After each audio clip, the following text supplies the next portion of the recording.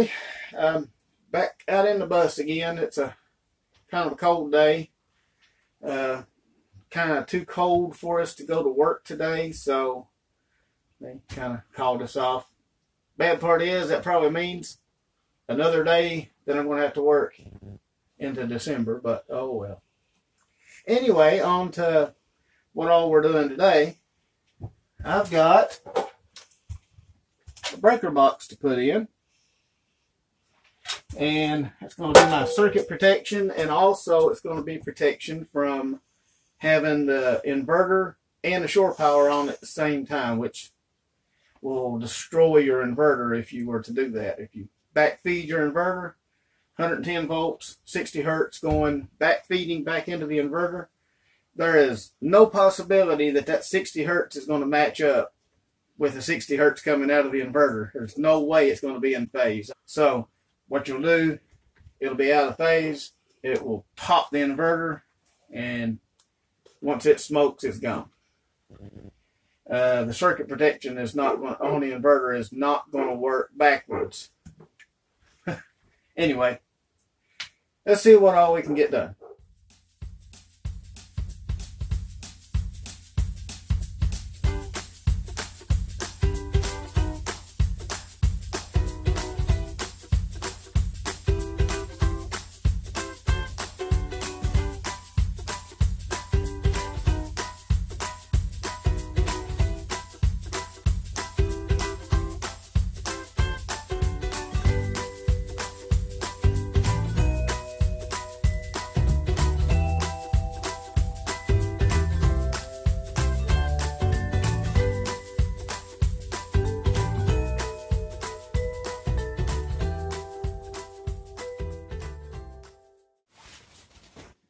Okay, one thing I need to do, let me screwdriver behind you there, straight blade, yeah. Okay, this breaker box, of course, is for 220, which means it's split. It's a split bus. It's still covered in plastic, so it really ain't going to show you much, but, okay. Breakers, of course, this right here is the contact point. You know, of course, you screw into that. That's the contact point that hooks into the bus bar. This back does nothing but hold it, this right here.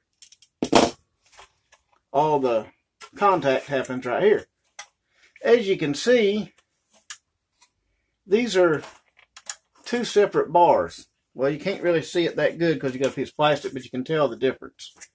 These ones have it's raised up, so it's going around behind. And it's going to one of these, and then the other two are going to the other one. So it's two phases. So, you know, if you were hooking this up in a house, you would have two 110 volt phases, which means you would have 220 volts when you put them together. Like if you use two breakers together, it's 220. All right. Ordinarily, your main feed comes in through these. Well, we're not using the main feed through these because we're going to use the breakers as our transfer switch. So what I'm going to do is I'm going to jumper these two across. I'm just going to take a piece of wire and I'm going to bend it something like that and jumper it between those two screws.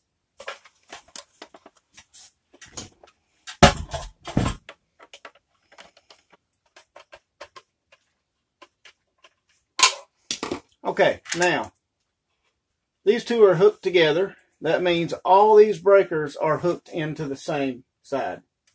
So it's one 110 volt panel. It's not a 220 panel anymore. And it's not a main lug panel either. It's backfeeding through a breaker. Anyway, that's just one more step.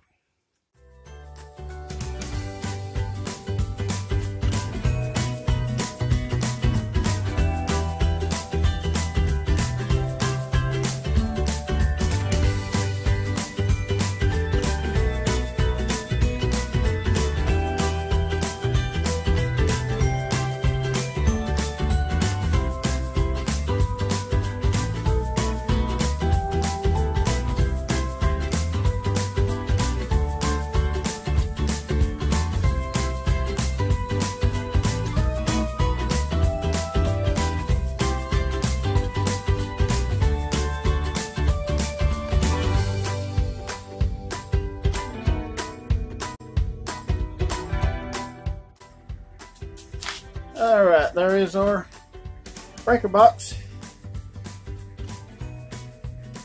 Actually, why does it say lights? It just hit me. That's plugs, not lights. Anyway, okay, now we have our panel box hooked up. Everything is labeled. I changed this one because it wasn't lights. I don't know what I was thinking. It was plugs. I don't have all my lights or 12 volts DC. So I don't know why I had lights wrote down on it. Anyway, okay, got microwave and air conditioner. They'll be on their own circuit. Okay, now we are on inverter. Okay, we have this on. I have AC, or I have shore power plugged in too. And I have the engine running because I run the battery down pretty far. Okay, here you can see by the light right here that the inverter is working. Okay, now I can't turn on shore power because I would blow my inverter. So we'll turn that off, slide that up, turn that on. Now we're on shore power. Okay, I have this one off because I don't have the circuit run for it yet. I don't have the microwave or the air conditioner yet, so I'll run the circuit once I get those. Anyway, yeah, so that works. Turn that off, slide that down, and turn that on. You cannot have both of them on at once. So that's what I wanted. As you can see, my light bulb come on. It is plugged straight in over there. So, all right, we have our electrical basically done. Let me show you the outside. Okay, so what I did, I don't have the cord hanging out anywhere on the outside here. I've got it coming out of the battery box. And this actually takes a key. Let me get it here. Takes a key to open. So you can't get into that battery box without the key. So you couldn't get in to plug in shore power unless you had the key. Not like anybody is going to be giving me free power, but it's just the way I do it. Anyway, this way I can unhook from shore power. Never unplug a cord like that because that puts too much strain on here. Bad example there. Sorry. But here's the plug. It's just the end of that same extension cord. And it will rest right here. Right inside there. Shut that. Don't know why I put my key up already. And lock it. Now, it's got that. Alrighty, I guess that's going to probably about do it for this video. Got my my AC circuit protection put in. Got it so that you can only have either shore or inverter, not both at the same time, so you don't pop the inverter. You know, it's always a good thing to not destroy stuff that you paid for. Also have circuit protection for the plugs, have a separate circuit, which at some point I'm going to put the microwave in. I still have to get that. I also still have to get an AC unit. I don't know where exactly I'm going to put it, but we'll have to have an AC unit. But anyway, that's got us pretty much wired now. Of course, I've left all the covers off of the plugs and stuff until I get all the finish work done. The trim, I need to trim around the bottom of the couch when I get my water tank in and all that. I also need to fix up my heater ducts for the heater system. I'm going to have a heater duct blow out at the end of the sink here, and I'm going to have one come out under the couch. That way it kind of evenly heats the inside of the bus. And, well, I mean, there's a lot of different projects still left.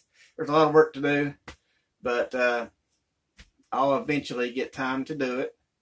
Oh, yeah, if you get a chance, you can see I'm wearing a sweatshirt from a YouTube channel, The Bearded Giant.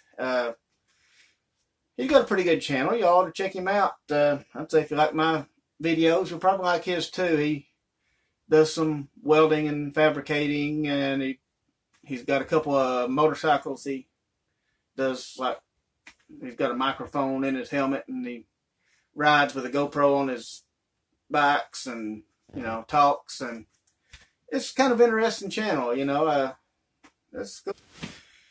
Okay, and I guess that's going to be about it. Thank y'all for watching, and I'll see y'all on the next one.